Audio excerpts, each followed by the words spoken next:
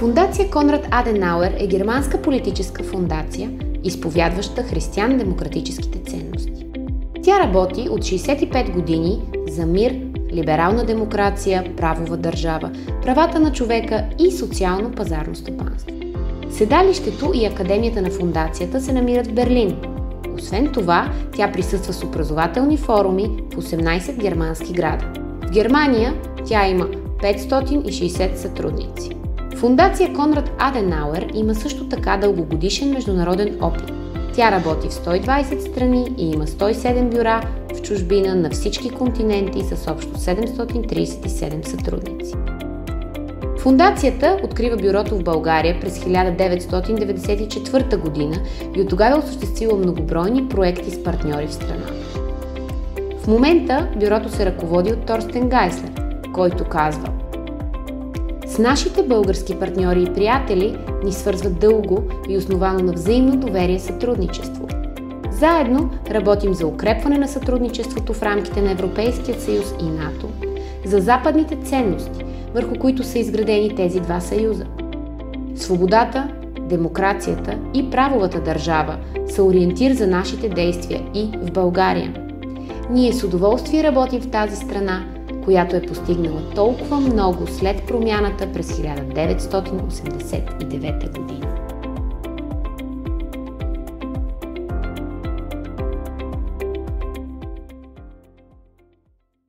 Welcome to this discussion on the future challenges of the European Union, organized by the European Council on Foreign Relations, ECFR, and very kindly funded by Konrad Adenauer Foundation in Sofia. So first of all, I would like to thank the Konrad Adenauer Foundation for funding this event, and I would also like to welcome the members of ECFR's Foreign Policy Club in Sofia, Club Europe. So I'm very glad that you all could join us here today. This is the fourth event in a series in which we're looking at challenges to the European Union. And I think today we really have an incredibly important discussion ahead of us. We will talk about how Europe will and can really position itself with regard to digital technologies and artificial intelligence in the future. And for me, this whole debate really comes under the headline of digital sovereignty, European digital sovereignty. What does it mean? What is it? How can we achieve it? And what will this look like in the future? My name is Ursula. I'm a policy fellow at ECFR based in the London office, and I work on new technologies and AI in particular, looking at it from a geopolitical and indeed a military angle, which I don't think we're going to discuss a lot here today, but maybe that's of interest to you too. Now, these days, digital sovereignty, new technologies is really on many people's minds. And you may have seen it this morning when you opened the newspaper, because we just had the announcement that the French and the Dutch digital ministers, I think they're called differently in the two countries, but the equivalent of digital ministers, had published a position paper on breaking up big tech, or at least on regulating big tech and potentially even breaking it up. So there's a discussion there. And of course, we've been discussing and talking a lot about digital taxes, the European Cloud, Gaia X. I heard about the European Cloud Federation, which is a new idea, the Digital Services Act. Lots of these things have been discussed over the last year in particular, but also before that. And as you may know, ECFR has been doing quite a lot on the topic as well, quite a lot of work. If you go to our website, you can read great commentaries and analyses by Janka, for instance, on the geopolitical competition in the technological realm.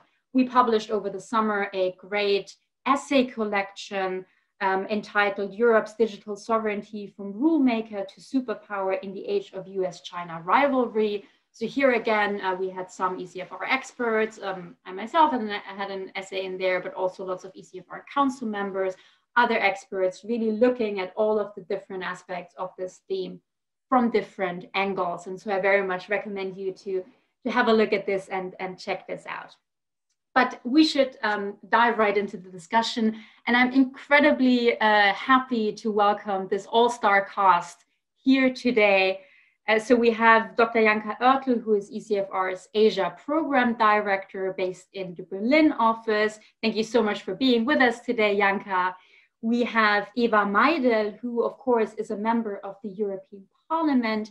And importantly for this discussion, she's a member of the, excuse me, she's a member of the Special Committee on Artificial Intelligence in the Digital Age, which just started its work. And I'm very excited to hear more about this and where this is going. And in the past, she also has worked on the protection of personal data. So really a great person to talk to us today. And then last but certainly not least, we have Eileen Chivot, who's joining us from Brussels. Also, thank you so much for being with us. She's a senior policy analyst at the Center for Data Innovation. And I've been following Eileen's work for quite a long time, and she's very knowledgeable on all things EU and digital. So I'm very happy to listen to her in a second. I have to say, I'm afraid we failed this time in terms of gender balance. So hopefully you'll excuse us on that, and we can make up for it another time.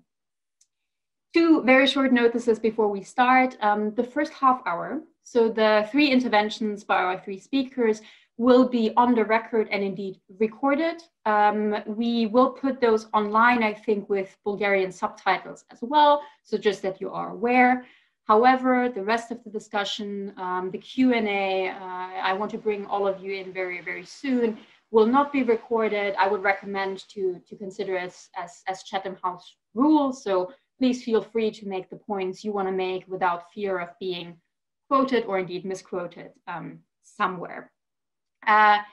We'll do about half an hour, I think, with interventions and then Q&A. So please prepare your questions and then raise your hand right in the chat. I'll keep an eye out for questions. We really have a great group of people here today, lots of experts. So I want to hear from you, and I'm sure the panelists also want to hear from you. So don't hold back on that.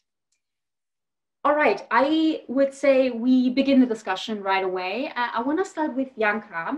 Again, Janka Oertel, a senior fellow at ECFR, because she has been looking at this whole topic from a geopolitical angle. And I would argue that in Europe and indeed in the EU, the topic of new technologies and AI so far has been looked at primarily through an economic and maybe social lens. But of course, there's a big geopolitical question here. There is a China angle, which is why we have Janka. There is a US, a transatlantic angle.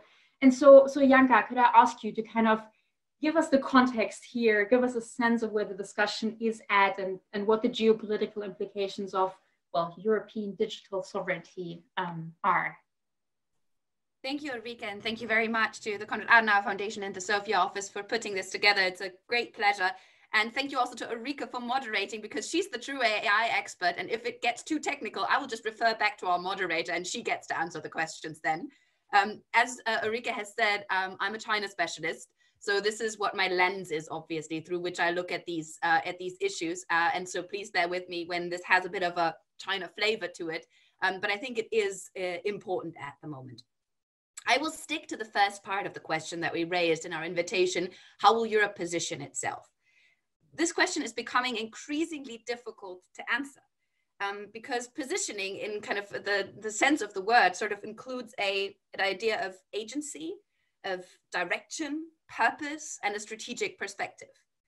But what it feels like at the moment is different. The reality is always more messy than the theory, but oftentimes over the last few months, it felt more like Europe is being pushed and pulled and kicked around and making it harder to define that this is kind of, the situation is making it harder to define a clear path forward for Europe.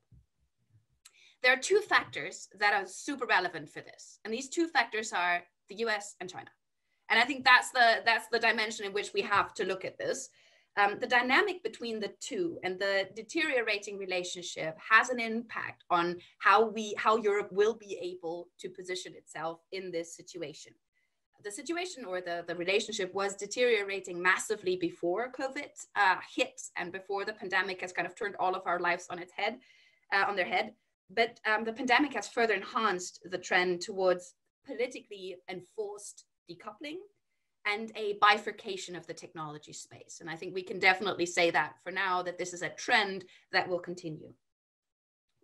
As a China watcher, I'm always making the point, and it's very dear to me and very important, is that decoupling started in China.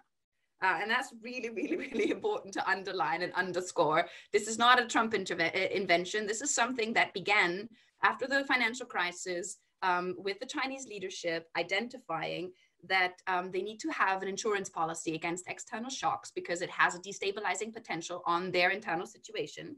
And I think we see that in the policies that are pursued. And I think it's quite an interesting moment to have this conversation, as yesterday was the 40-year anniversary of the special economic zone in Shenzhen, which is kind of the picture perfect example of the tech revolution in China. And those 40 years were for a long time kind of defined by openness and by integration and by globalization. And for the past years, they are now defined by closing, by protectionism, by renationalization, and by a strong focus on national champions. It was obviously the decoupling tendencies were further exacerbated by the Trump administration and the America First policies. And I think the 5G debate was the first time where we got an idea of how this could feel for Europe in the future, how it would feel when we're forced from both sides to make a decision, and when it becomes inherently political, and where it becomes inherently a security question and not a technical question any longer.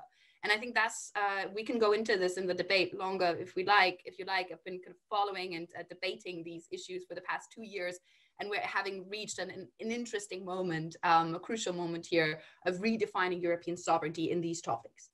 The second element that's in this is that the coronavirus crisis has really brought the topic home to people in Europe. And that's also something that we haven't witnessed before.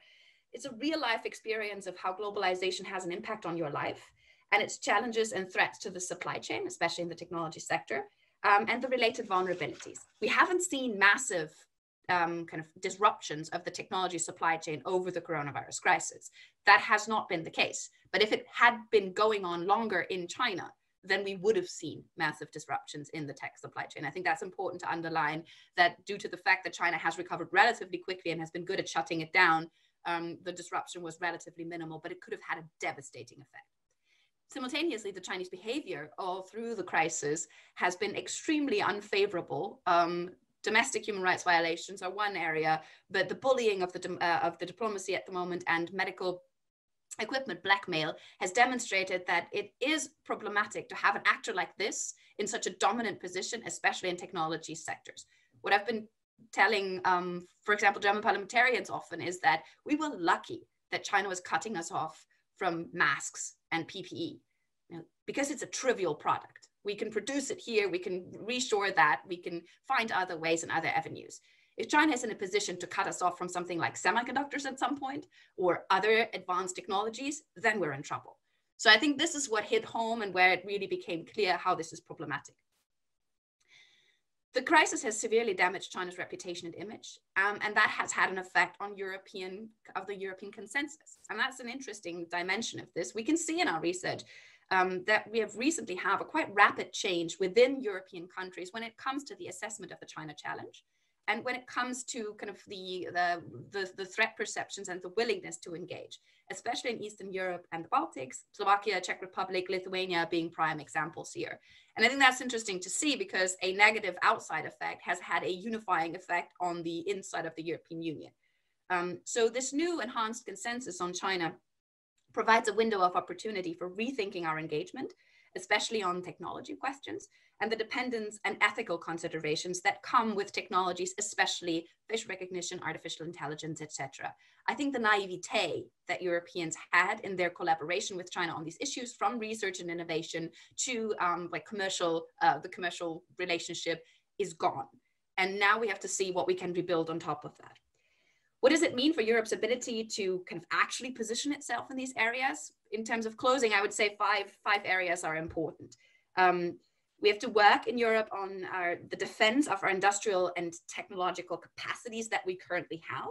I think the FDI screening mechanism that was introduced and will come into force in 5 days, and the white paper on foreign subsidies are first steps in that direction from the Brussels end, but this will have to obviously be implemented on the member states level.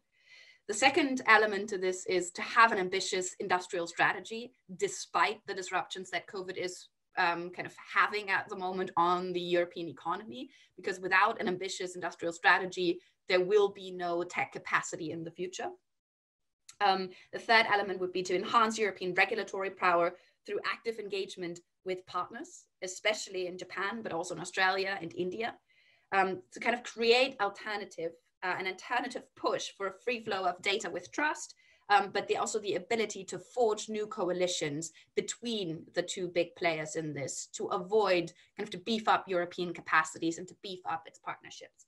The fourth element is obviously to boost research and innovation funding. It's something that we do not see currently in the MFF. It's not ambitious enough, and I think a lot needs to be done to enhance this. Member states need to put greater emphasis on this, and we need to rethink the way research and innovation cooperation has been structured in the past at university level, etc., when it comes to cooperating with China. Innovation is taking place in China. We cannot rule that out. And so the question is, how do we govern that? How do we create the interfaces where we can interact? And the fifth and last point would be to actually implement an effective strategy on AI that is more than talk, but is actually real action. And I would also refer back to the MFF in that case and say, I'm not convinced that the currently 2.2 billion that are allotted to it over 7 years will cut it. There's obviously member state funding that is additional to that. But if we compare that to the number of about 5.7 billion that China is spending annually at the moment in non-military related AI, then obviously we need to kind of figure out how important this area is for us and how important we want this to be. I know that a cry for more funding is always, the one option that you have, and then you can say, but my topic is more important, or my topic is more important. But I think we can all agree that the tech future of Europe is in the interest of everyone. And currently we don't see the necessary funding allotted to it. And I will end here. Thank you. Thank you so much, Janka. That was brilliant as a means of getting us into the topic. And I think you made a very important point by saying that Corona and COVID has really brought the topic, both technology and geopolitics, home. Now, personally, I'm not a big fan of this narrative that COVID was this pivotal moment and everything changes afterwards. But this is really one of those areas where I think we have an increased realization among the public that these things really matter and that we can't escape for both geopolitics and the technological changes. I also very much like that you raised 2 points that I would love to discuss later on, and then maybe the other two panelists also want to talk a little bit about this, which is number one, divergences in national views. I mean, we're talking a lot about the EU, but of course the EU is made up of 27 member states, and it especially in a new area where there aren't established formats and procedures and all of that yet, it's really important for the member states to formulate their positions and to agree on them. So any points on that I think would be quite useful. And then secondly, also the point about coalitions, international coalitions, which I think is a very important point as well. In the past, we were, as Europeans, mostly focused, I think, on the transatlantic coalition, but given recent changes in US politics, but also just changes in geopolitical power in the world, make it worth, I think, talking about coalitions with other like-minded member states, other like-minded states in the world, Australia, Japan, we've mentioned a few. But I want to come now to Eva Meidel. I'd like to remind you that Eva is an MEP, member of the European Parliament, from Bulgaria and a member of the new AI committee in the European Parliament. And I'm very excited to have her with us today. I think Eva, Janka gave you a lot of food for thought here and some ideas of what you could push for in the AI committee. But let's hear from you how you see the current situation in Europe and what challenges you identify and what AI means for Europe and the EU from your point of view. Over to you, Eva. Perfect. Good morning, everyone. Thank you very much for organizing these discussions, both to ECFR Sofia, Vessel and her team, but also to Konrad Adenauer Stiftung. Thank you, Ulrike, for moderating what I hope will be a very interesting discussion. Indeed, I think Janka put very well the areas where we need to focus in the years to come. But I will pick up on Ulrike's last point, where I would agree with you that I also don't necessarily want to see everything from the pandemic and COVID-19 perspective. But as policymakers, we sit in the parliament on the one hand and do legislation, and on the other hand, we meet with citizens. And we have seen that over the past couple of months, citizens have all lost something, whether it's their job, whether money have diminished in their bank accounts, or they've lost a loved one. Plenty of companies have difficulties to survive in some member states. So we have to look that apart from a healthcare issue, it has created some very serious economic issues for us to deal with, and not just for the remaining of 2020, but probably for the next couple of years as well. And the reason why I mentioned that is because coming out of a pandemic, and we are not there yet at all, or a crisis, the most important thing that one should learn from it is the lessons.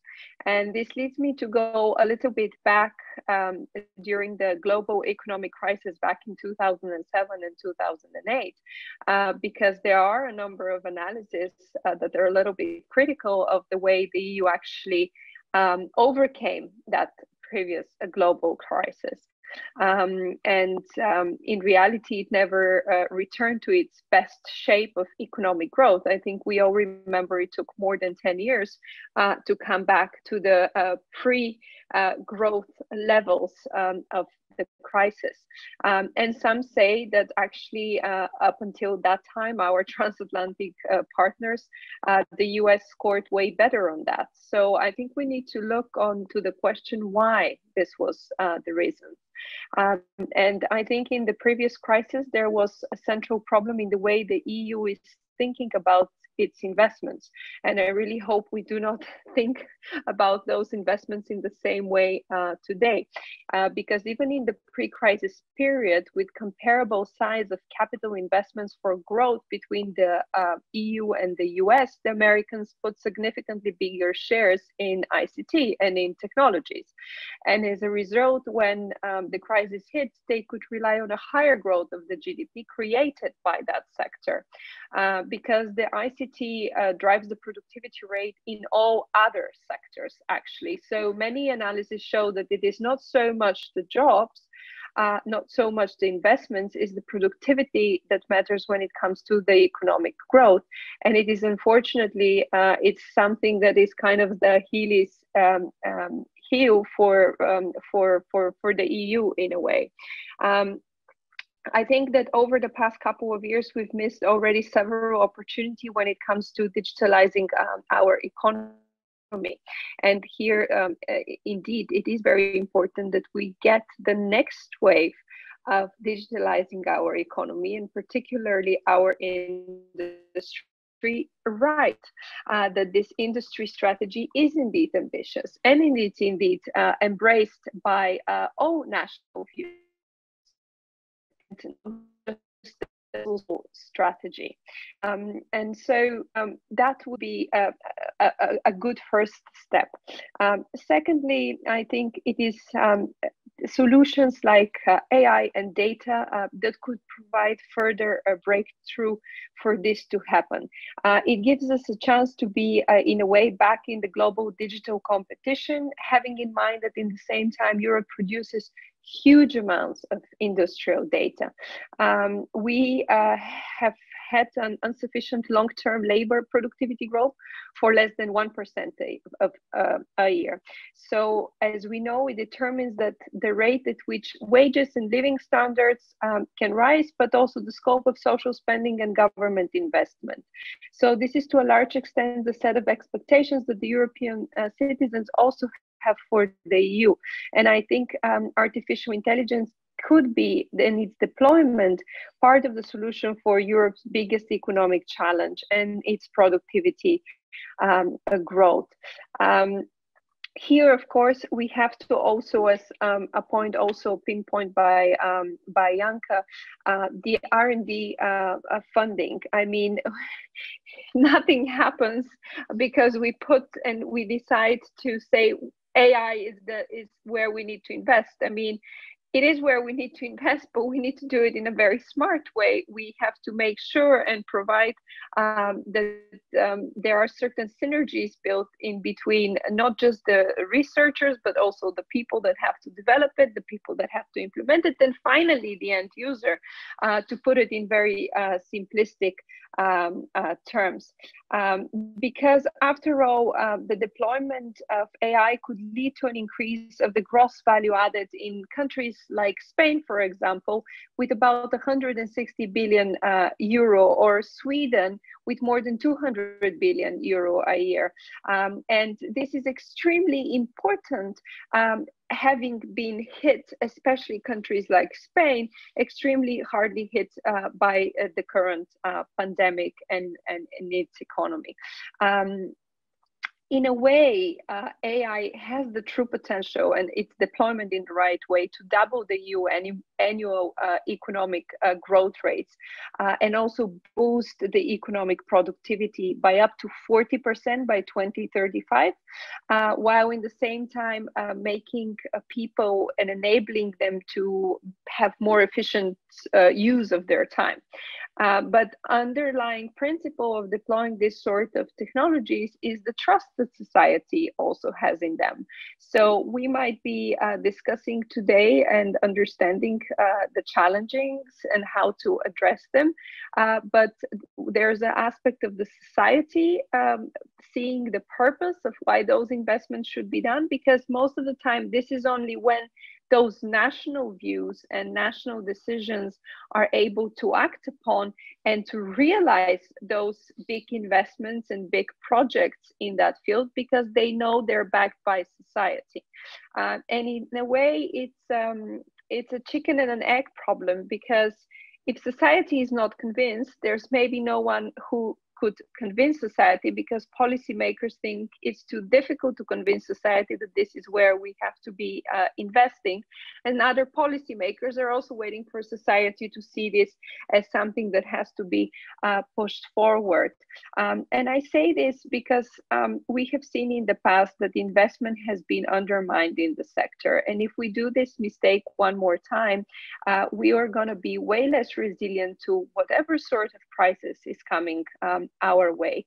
And in a way, I think it is good to learn both on the medical side of how to prevent pandemics or other sort of similar situation, but it's extremely important to have already learned from the previous economic crisis where we need to invest. And it's perhaps about time that we put our money where our mouth is and have these cutting edge projects in Europe that would, you know, not necessarily aim us into breaking companies that already exist, but making sure we create the right environment that similar, bigger or effective and efficient companies start to exist in Europe. And indeed, in a way to do that could be through more geopolitical cooperation with other partners that we have perhaps explored less in that field in the past.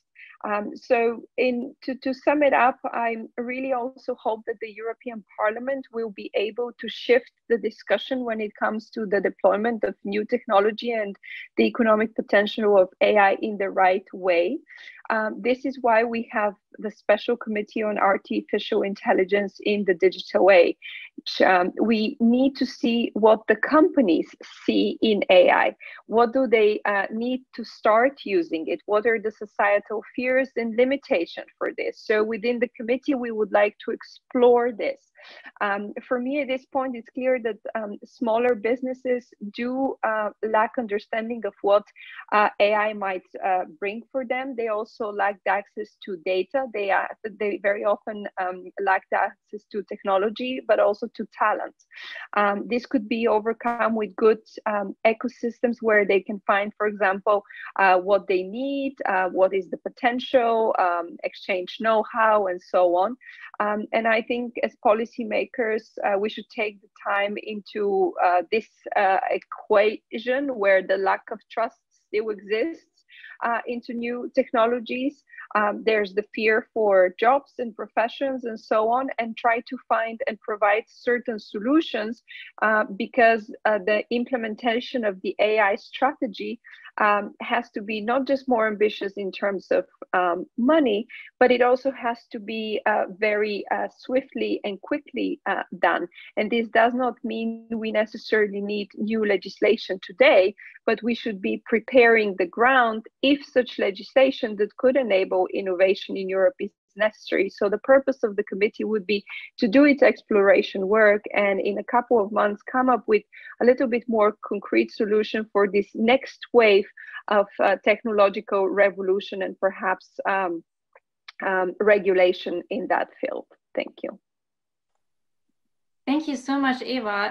I thought that was extremely useful, and I think it's very important that you emphasize the importance of bringing in the citizens, right?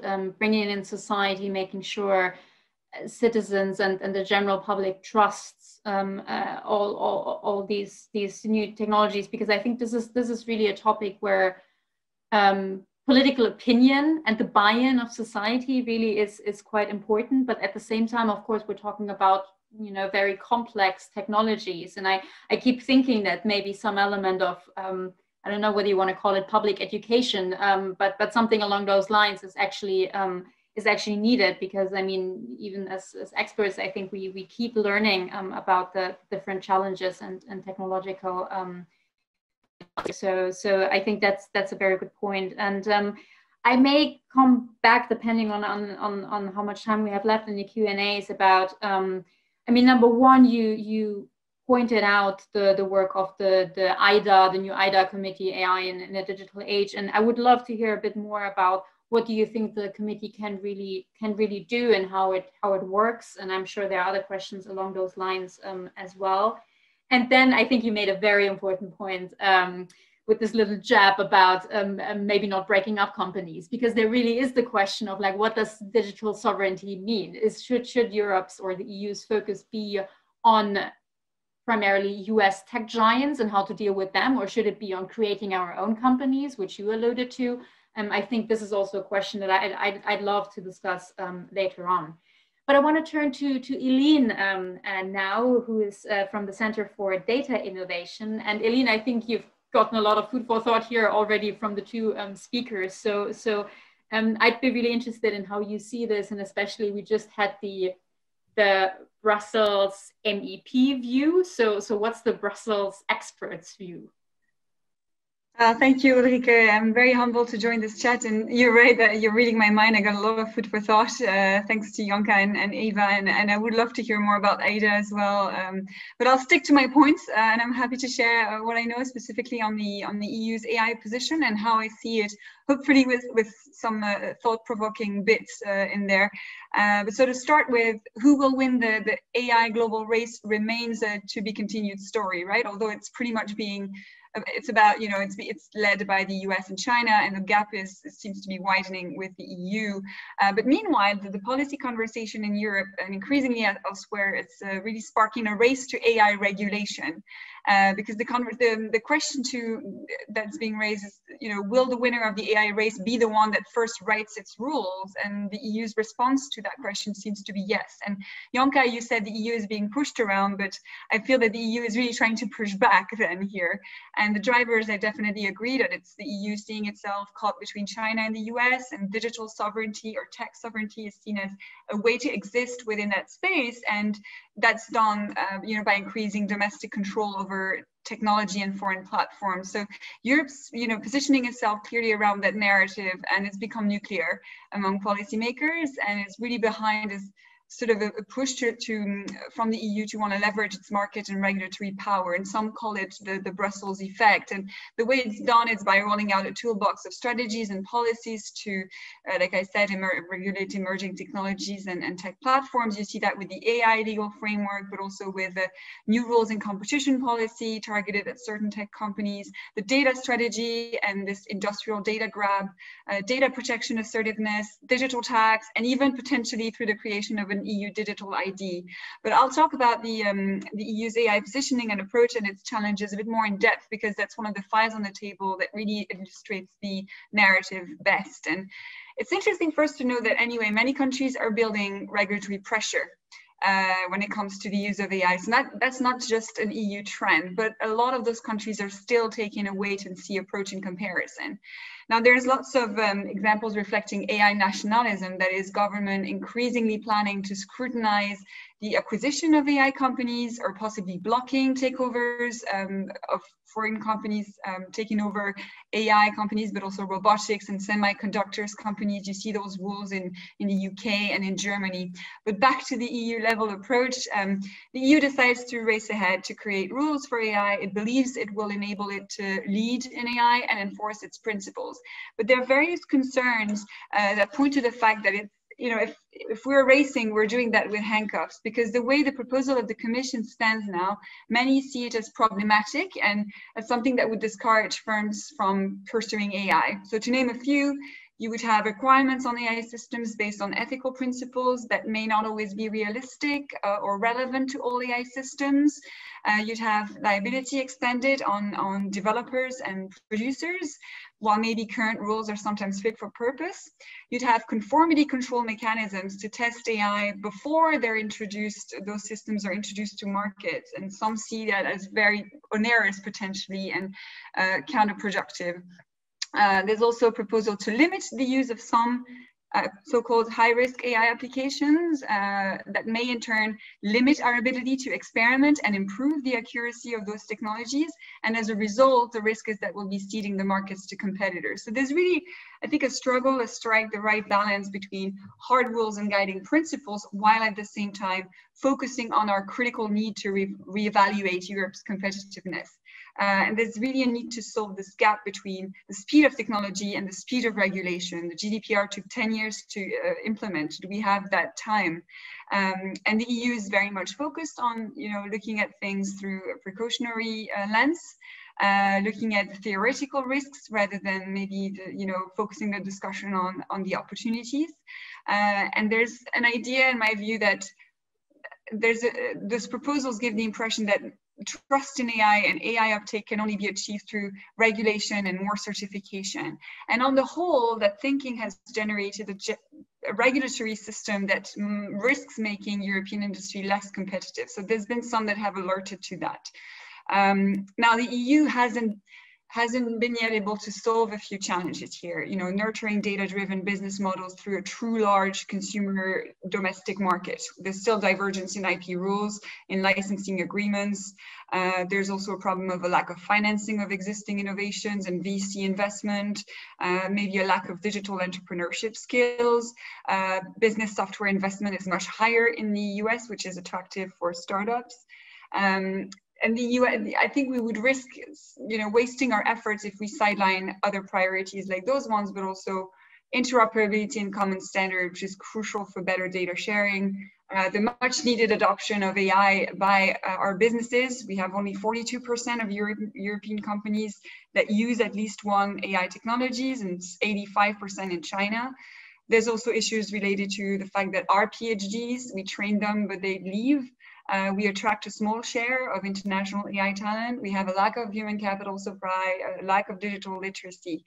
And finally, it would be worth addressing this thing of the AI race by seeking alliances with like-minded partners and other democracies if we want to to see our values and principles superseding China's in the global race. So it makes sense also when you look at competitiveness, because the EU and its partners have a history of working together on many innovation opportunities. So there's complementarity there, and also a chance to converge around AI regulations and standards. So of course, the EU could push its case for creating international rules for AI.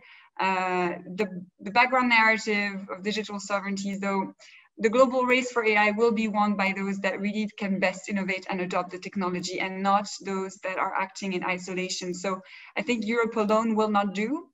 And I'd like to mention, before I finish, some interesting developments moving forward, because the Commission's approach is quite controversial when it comes to AI. Although some member states collide on the objective of tech sovereignty overall and on a more interventionist approach on many tech issues. And I think, Ulrike, you referred to the Dutch and the French colliding on that just recently.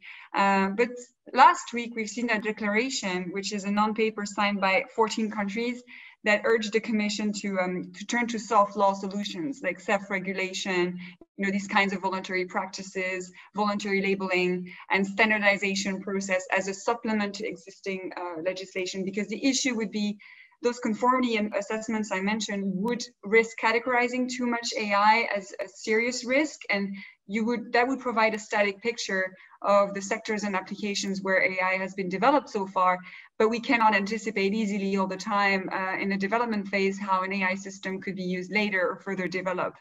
Then also the members of the German Bundestag passed a motion last month that said, Brussels should strike a balance between mitigating the risks of AI and the rules and efforts to promote innovation and the tech industry. So really trying to ask Brussels to keep its regulatory urge under control. But back again in the idea of mentioning those divisions, in June, the German government, which is not a signatory to the non-paper I mentioned, suggested the Commission goes further, because it wouldn't be enough to only restrict high-risk AI applications, so that they would want the rules to cover more. And meanwhile, in the global picture background of this, there's lots of other proposals. We might talk about the GPAI, bilateral agreements happening like between the US and the UK on AI R&D. So it's really here the US trying to get into the cockpit of things when it comes to global AI governance. There's also the Council of Europe, that's talking, and that might lead to an international binding treaty regulating AI. So against this background and competing options, a question to address might be, what will be the implications of all that for the EU's own approach and push for regulatory leadership? And final comment, but I have to add it because of something Jenka said that I thought was interesting, is on the decoupling. What does that mean? Recently, I've had interesting discussions, a bit more technical, about the TCP/IP protocol. And, Commissioner Breton said if the Chinese and the Russians are localizing their data and, storing their data on their territory, then we should do it. There's this European Parliament think tank report that mentioned the EU should build a Chinese firewall. So I'm wondering whether what we're trying to do here is not to build our own internet by maybe coming up with another protocol. And when you look at the proposal, I think it was on the digital strategy, the next generation internet, no one paid attention to those three words. But I wonder if that isn't the bigger project behind it. So I'll leave you to that. Thank you so much for bearing with me. And yeah, thanks. Thank you so much, Eileen. I thought that was brilliant, and I love the term AI regulation race, because we keep talking about the AI race, right? But I think there is indeed some kind of AI regulation race on as well, and this one the EU is leading, at least rhetorically. However, there are so many proposals for regulation or standards coming out of China and the US as well, that I think it's really worth pointing out that there is also quite a lot of work being done on regulation in other places.